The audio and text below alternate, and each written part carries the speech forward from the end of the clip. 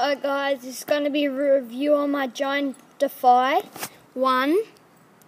Well, we'll start off with we'll go with the wheels first. Well, these are Mavic Seriums.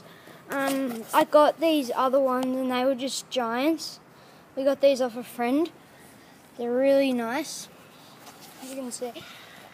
The back derailleur is a Shimano 105 and the front derailleur is a Shimano 105 as well. We got some 105 pedals, the silver. They're different than what we got. We got a new. I'll put that out for a sec. As you can see, we got a different drink holder there. That's like a one where you can put it in the side, so that's good. The other one's a bit hard. We come to the seat post, all carbon. Seat post there, so that's nice. The back light's just a USB light. Physic red seat, nice and good. Doesn't hurt your butt that much. Come to the gears, Shimano 105s. Yeah, on both sides, they're just the levers like there. Yeah, and then we'll go to the sprocket. It's I think it's like maybe like 20 teeth, and then the back one's like 15 or something. We had to get new cog, and then a new front. The bigger, like it's smaller than it come with. The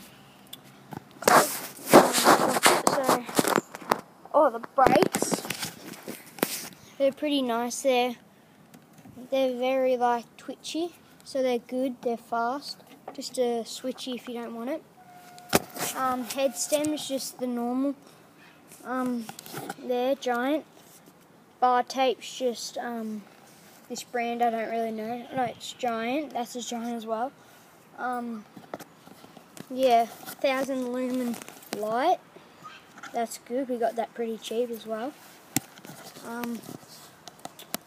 I have a Garmin mount, but it's not on here. We've got I forget what it's called, and then I've got this other one that I don't know really.